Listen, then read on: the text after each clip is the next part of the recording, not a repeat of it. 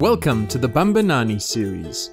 Every child has a right to quality education, and teaching inclusively can contribute to achieving that goal. This series of videos illustrates how teachers are teaching inclusively in South African classrooms. The videos focus on teaching numeracy and literacy in the foundation and intermediate phases. To support participation and learning by all learners, the teachers in the clips differentiate their teaching methodologies, content and assessment strategies, and classroom environment. Let's join hands to teach every child.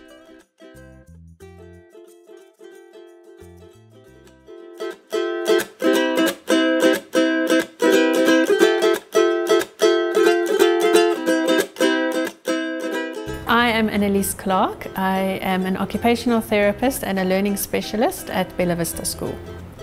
Today we're going to explore some fun techniques to draw learners' attention to the beginning of a day or to the beginning of a lesson.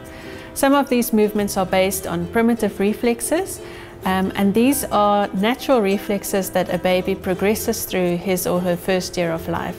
So it's based on the natural functioning of the neurological system.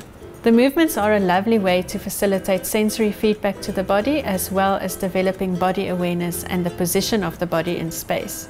If the brain is not aware of exactly where the body is in space, a child will almost always struggle to relate other objects to one another. This can relate to anything from placing letters accurately between two lines or starting next to the margin when writing.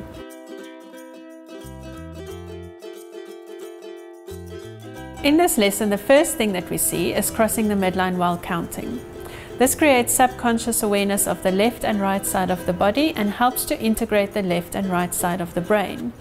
In maths, this is important because the discourse of maths needs to be integrated with the numerical understanding.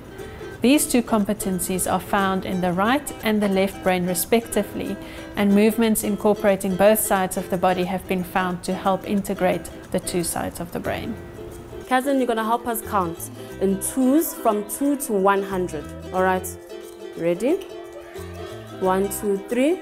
2, 4, 6, 5, 10, 12, 14, 16, 18, 20.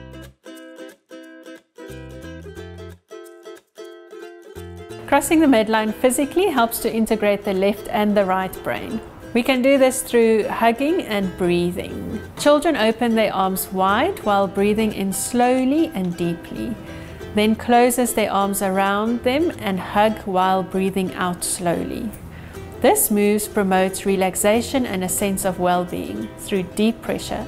Deep pressure is known to have a calming effect on the sensory system, and this move may be beneficial for the very active or the anxious child. And we're going to start with a nice big deep breath in. And then we're going to hold it and out. And another one. And out. All right.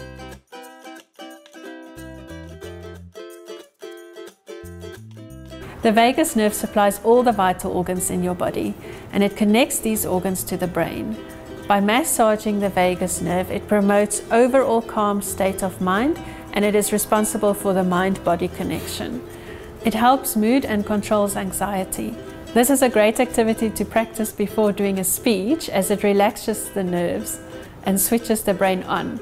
It also helps the learner to talk with more ease. So you've got two nerves here called the vagus nerves. All right, just below your collarbone. Everyone feel your collarbone? Then just below this, it feels like almost like a little hollowing. Look where I'm pushing, like over here and over here. Now that nerve connects our heart to our brain. So it gets us, once we're feeling good, then it gets our brain feeling good. So I want you to just try find that little gap and then massage it on both sides for a count of 8. 1, 2, 3, 4, 5, 6, 7, and 8. Don't break your collarbone, Alex.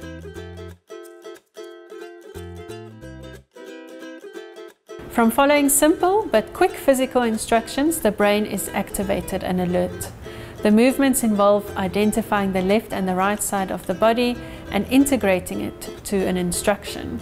The brain has to function on multiple levels while integrating various parts.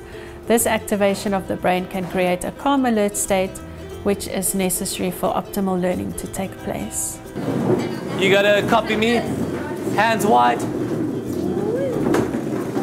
Hands down. Hands forward. Hands down. Lift one leg up. Okay, lift both arms up.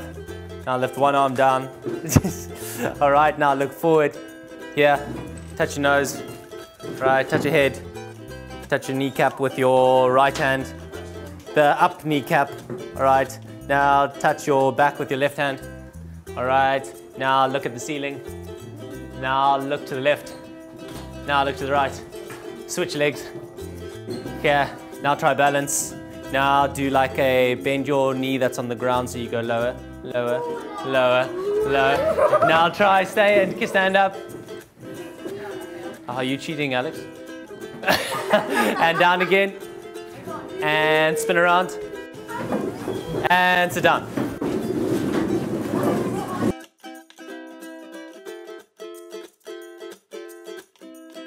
This move stimulates easy transition between visual, auditory and kinesthetic learning. It promotes eye-hand coordination, crossing the midline and visual integration. You're going to move your hand side to side, but you're going to focus on that thumb. So first we're going to go to our left and then we're going to go to our right. So again, have it right in front of you, eyes moving with you as you move across to the left, bring it back to the middle, and eyes move across to the right. And back to the middle, and we're going to do it one more time. To our left, just your eyes moving, and back to the middle, and to the right. And bring it back to the middle. All right, so now we've crossed our midline. Now our minds are ready to work.